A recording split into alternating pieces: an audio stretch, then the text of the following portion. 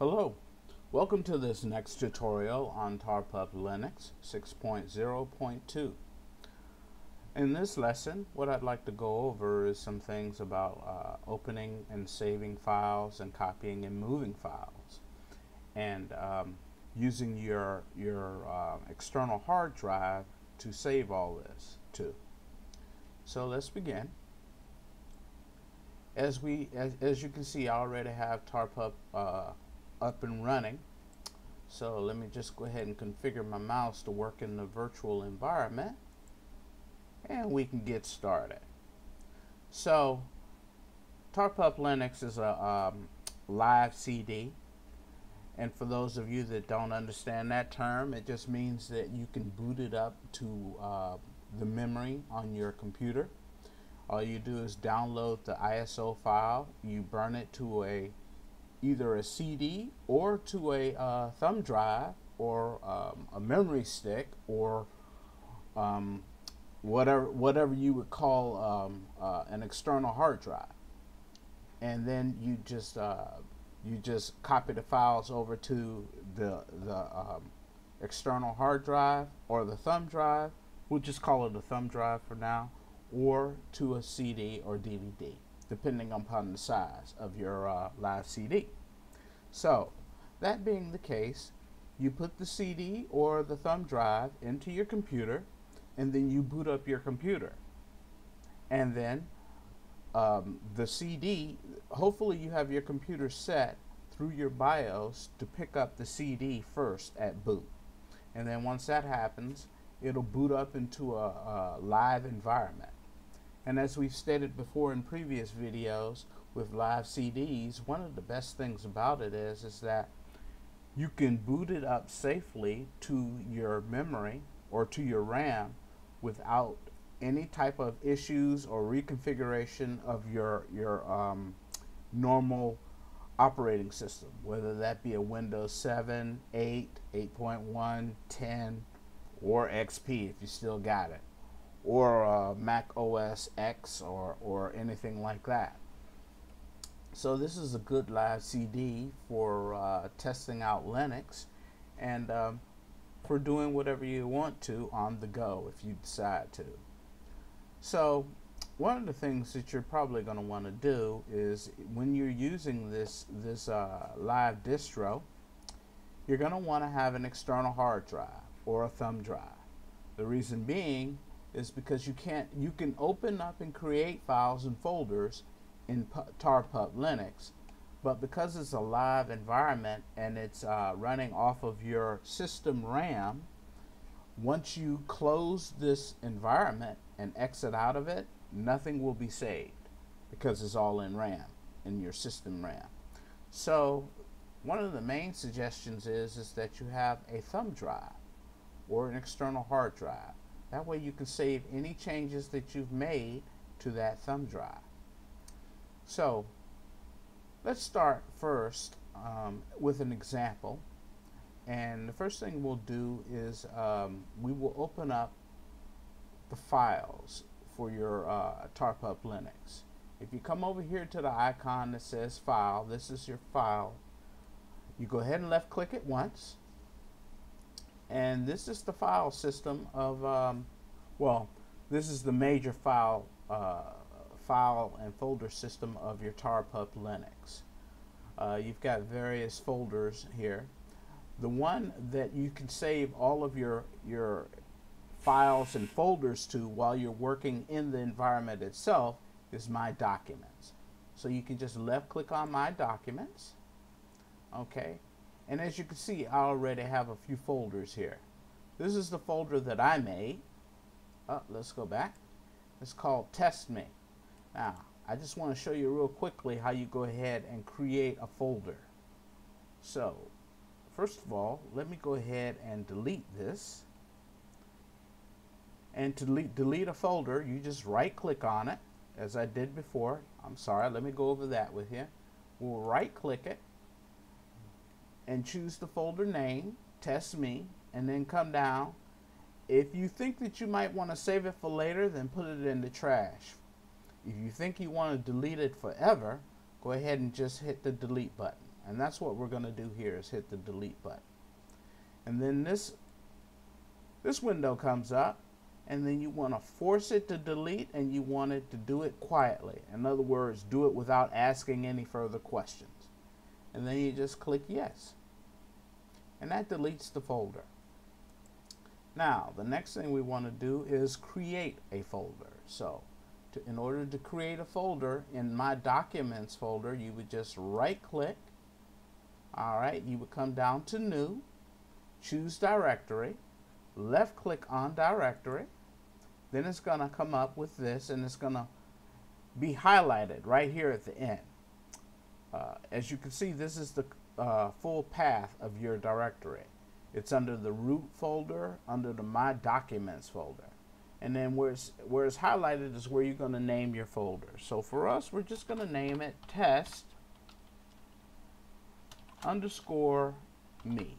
And then you just press either enter on your keyboard, or with your mouse you can come and click on the button that says create. And as you can see, your folder is created. So let's go ahead and open up this folder. If you left click on it once, it opens up. Okay, so now we're in our folder. Now let's go ahead and create a Word document and save it to this folder. In order to do that, we come over here. You can see your various icons over here. The one that can open up a Word document or a Word compatible document would be this icon here that says write. You just left click on it, and the Word document comes up. And now all you got to do is just type in whatever you want in your Word document. It could be a memo, it could be whatever. Whatever you use a Word document or processor for, you could use this. And so once you've created your document and you've made all your changes, what we want to do is save it to the Test Me folder. Now there are several ways you can do that. You can come up here to the menu bar and left click on File and choose Save As. Or you can do the same thing by clicking on the Save button. If this is your first time creating the folder, then you can go ahead and choose the Save button. After you've created it and saved it, what this Save button does is just save all of your recent changes.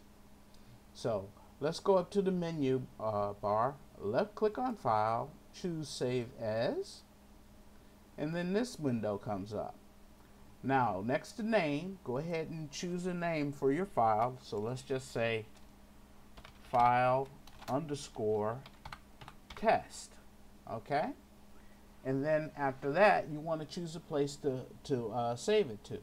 And as we said, we want to save it in the Test Me folder.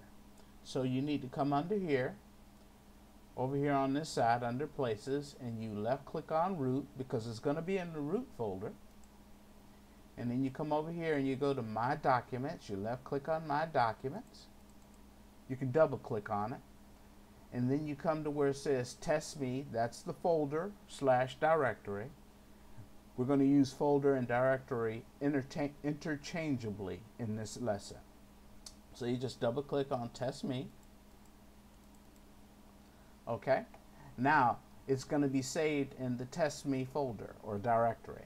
And as you can see up here where it says Save in Folder, it's under Root, My Documents, Test Me. Okay. Then you come down here to where it says Save File As Type. And if you want to save it as a Microsoft compatible Word document, then you just click the pull down arrow. You have several options to choose from. The first one is if you want to choose it, you want to save it as a Word, Microsoft Word document. That would be it right there. But to make it on the safe side, also the one you can choose, let me come down and find it. Oh, there it is. It's the .docx file. That right there will save it to the most recent Microsoft Word documents.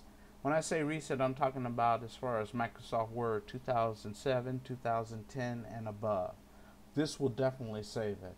I'm not sure about the other one, with just a .doc file. I think that saves it to the earlier versions of Microsoft Word.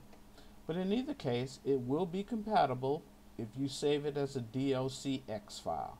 So you just left click on it, and then you just choose save. And now your document is saved.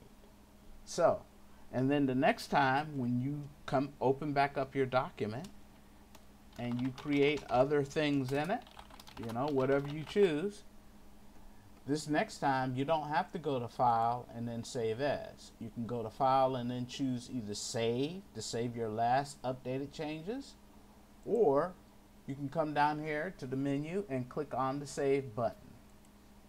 That will save your last changes. Once you're done, you go ahead and close it.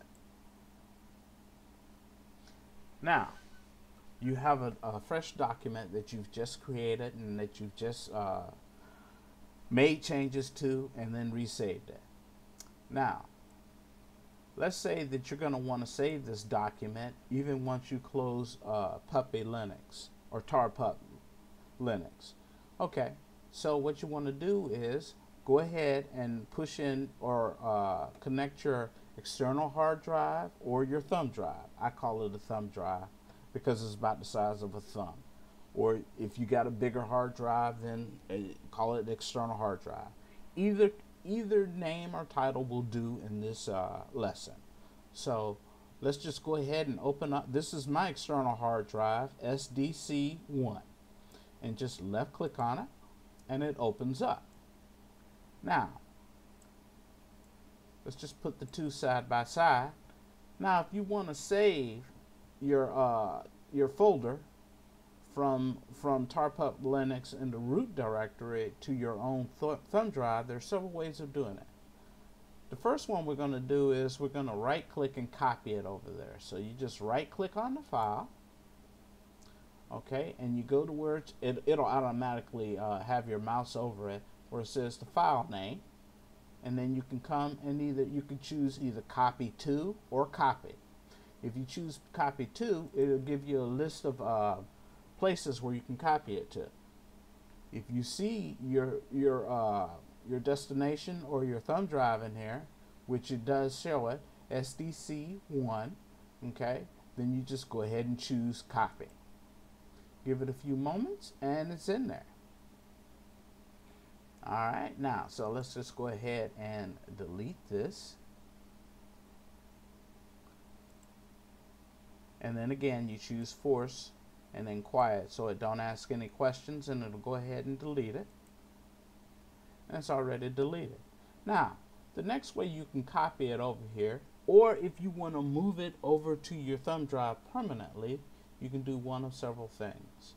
You can come over here, drag and drop, left click on your folder or your file, and then drag it and drop, and then it'll ask you, do you want to copy it or move it? Oh no, okay, it just went ahead and moved it over. So you can do the same thing again. Oh, there it is. You can either copy it over here. If you copy it, then it'll leave a copy in one place and put another copy in the next place that you want it to go into. Okay? Or you can move it. And we'll go over that in just a minute. Give me a second. We'll delete this. Okay. If you want to move it, you just highlight the file once with the left mouse button, and then you drag it over, then you release it, and then you can choose either to copy it or move it or use a link or use a link. The links are this is Linux's way of you copying the original over to your next wherever you want to copy it to, and whatever changes you make in one place, it'll save it to the other file as well. But we won't get into that right now. So let's just choose move, and move will actually move it from one place to the other. If you choose copy, then it'll leave a version over here and then copy it over to the next place. And then that's how you do that. Now, to go ahead and uninstall or detach your thumb drive, you want to do it in a specific way. You don't want to just go ahead and unplug it now, because then it won't save the changes, or it won't even save the file that you have on your thumb drive. So what you want to do is you want to come down to your thumb drive, and to properly and safely uninstall it, you want to right click, and you can choose, come down, you can choose remove items, and this will safely uninstall it from your computer. Or you can choose unmount if currently mounted, or if you have more than one device connected to your computer, you can choose unmount all. Any of these options will do it, and it'll do it safely to the point to where all of your data is still saved on your thumb drive. So let's just go ahead and choose remove items, and as you can see, your thumb drive has disappeared. It's gone. So now it's safe to go ahead and take your thumb drive and detach it from your computer. You want to make sure you do that all the time to make sure that your data is saved on your thumb drive so that you can access it again. So I think that'll do for now. Thank you for looking at my video. I hope to help you out a lot, and you have a good day.